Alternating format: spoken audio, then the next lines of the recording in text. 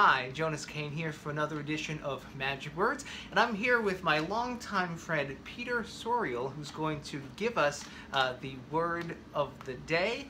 Peter, what's the magic word of the day? The magic word of today is celebration, and I've got a great story about celebration. I can't wait to hear it. So I learned the importance of celebration from my grandmother.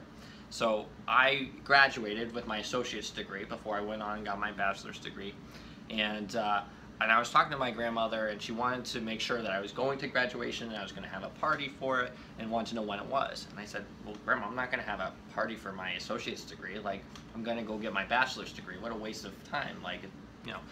And she said, well, what if you went for your master's degree or your PhD? Would you celebrate that? And I said, yeah, well, that's a bigger accomplishment. And then I paused, and I realized that she's right. She's right. I really need to make sure I'm celebrating those things. The more parties I have, the more presents I get, right? That's, you know, so that's what I was thinking. But no, in reality, I think it's important that we're celebrating not only the big things, but also the small things, every opportunity that we get. That's great advice for all of us. It sounds like you have a wise grandmother. Peter, thank you so much for coming today. We will see you folks next time. Take care.